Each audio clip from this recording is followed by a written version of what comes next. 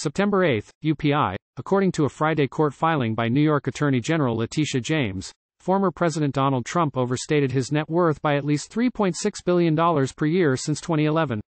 Friday's filing is the latest in New York's civil lawsuit against Trump, his eldest sons and top Trump executives.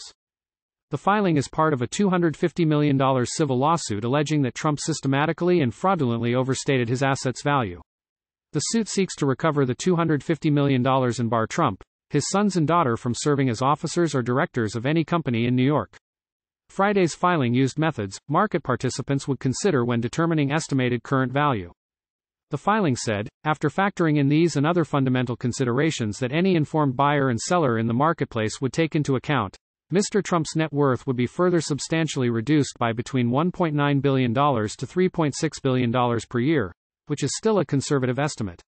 Friday's filing was in response to a Trump motion for summary judgment in the case.